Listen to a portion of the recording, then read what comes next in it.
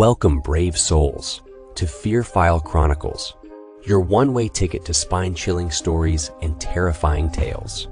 Tonight, we'll be diving into the darkest corners of the human mind with the story, The Soldier, Part 6, The Tale, penned by the twisted mind of Shadow Swimmer 77.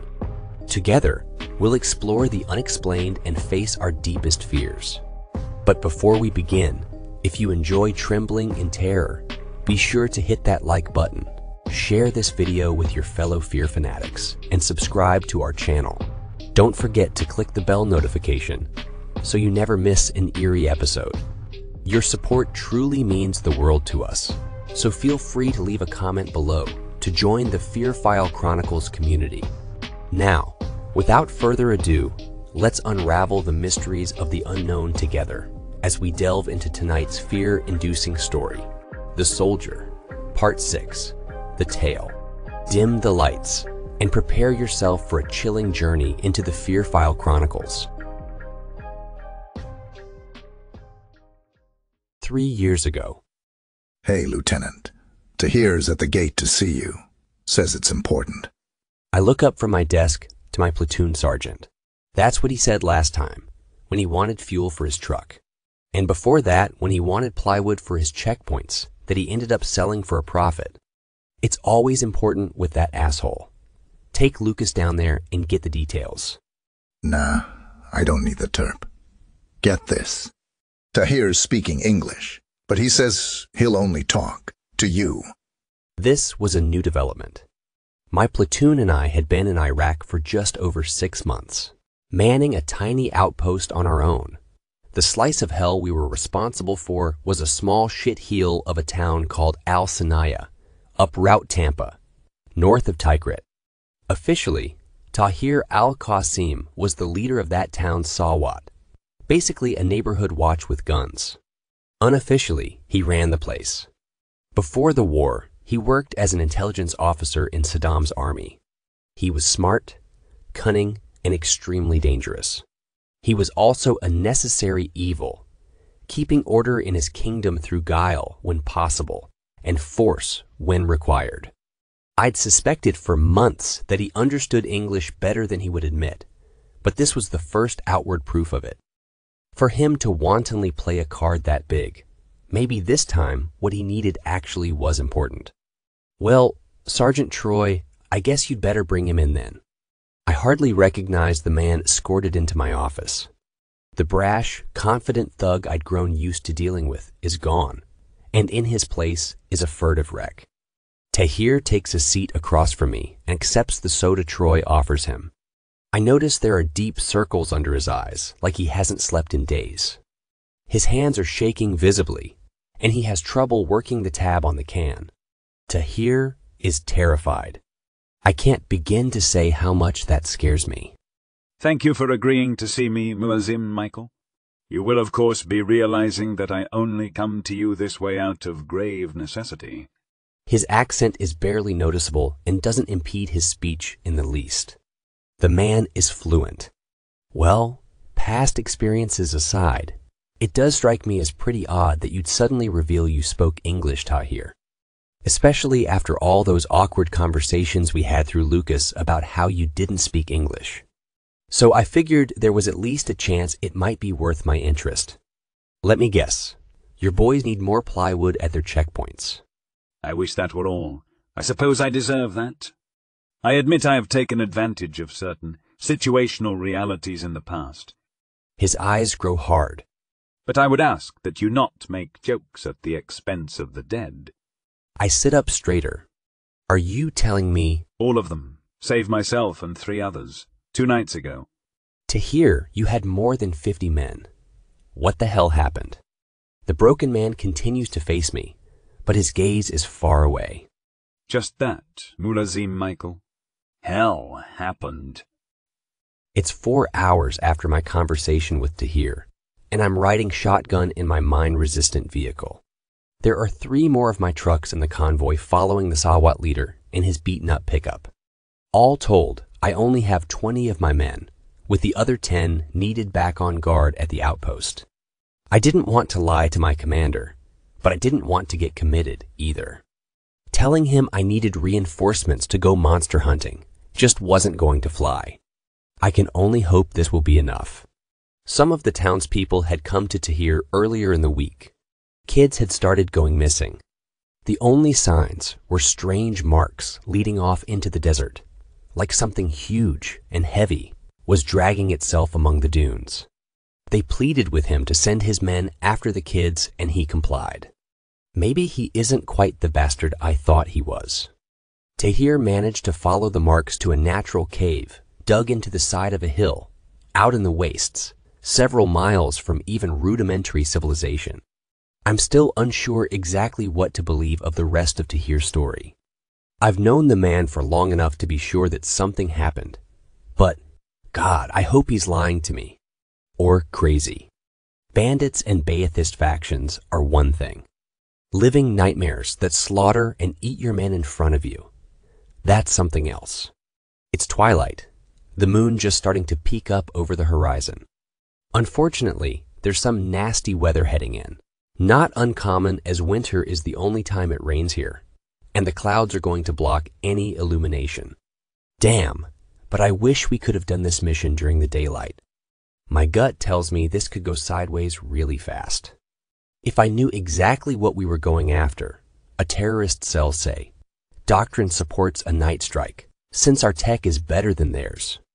But going in on half-blind intelligence, and with the insane stories Tahir's spouting, I'm not too keen facing monsters in the dark.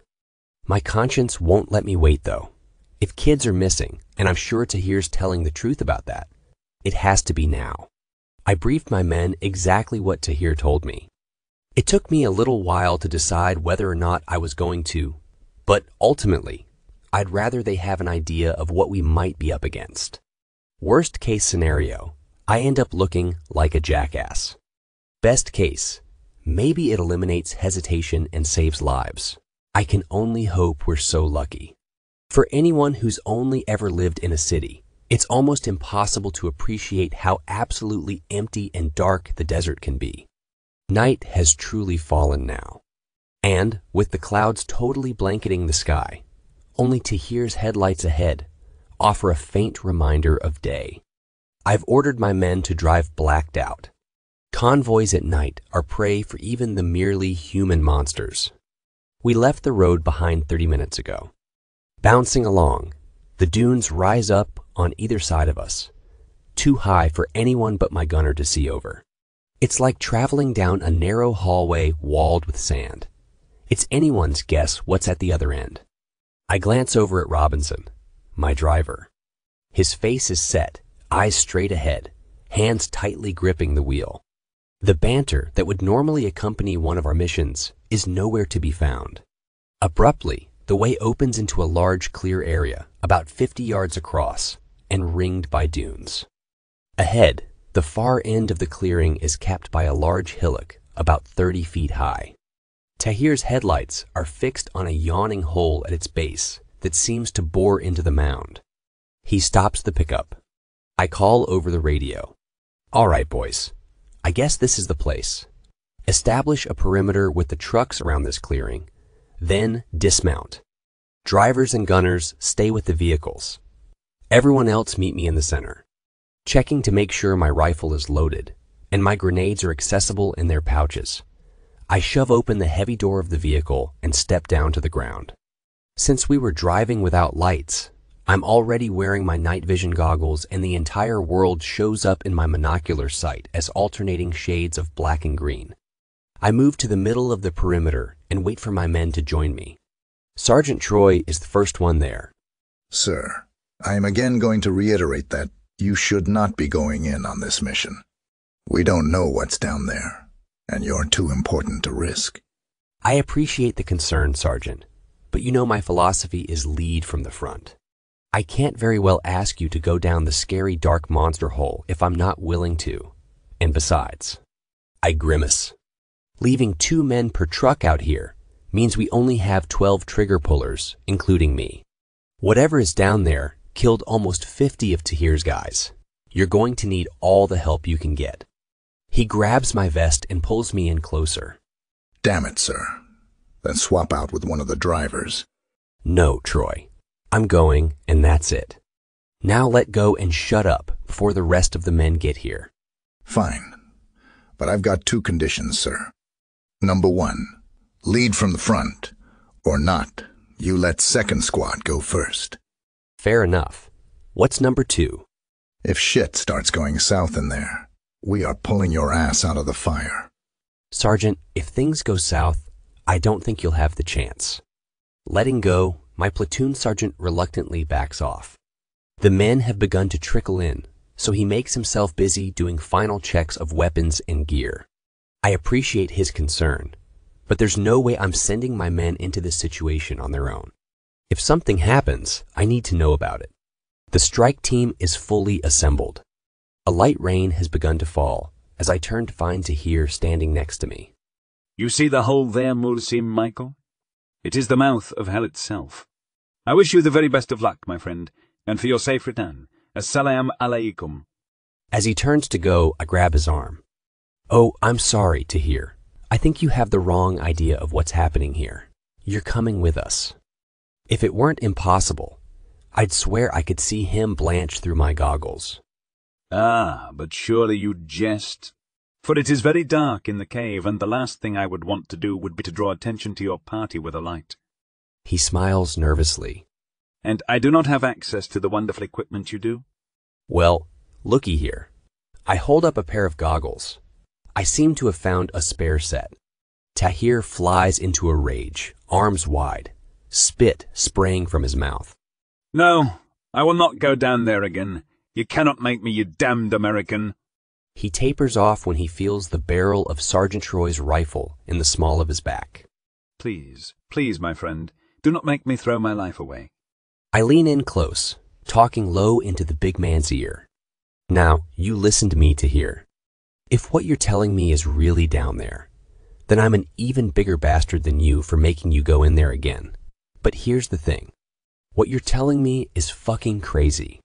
For all I know, you sold your ass out to someone, and I'm walking my men into a real nice ambush. So I'll give you a choice. You can go with us where I can promise you at least a chance of surviving, or you can die out here right now. I step back, holding the goggles toward him. What's it gonna be? A look of pure despair passes across the man's face. Shoulders slumped, he takes the goggles from my outstretched hand, completely defeated. Putting them on, he turns away and begins walking toward the looming hole. You're wrong, Mulsim Michael. He calls back to me. I am a dead man either way. The rain has picked up steadily. Thunder rolls ominously in the distance. God help me, but I hope you're wrong, I say under my breath. All right, boys, let's go. Make sure you have positive ID on any targets. Remember, there might be kids in there. Second squad, lead out. With that, my men and I slowly move forward, the sinister entryway beckoning us onward to face what horrors I can only imagine.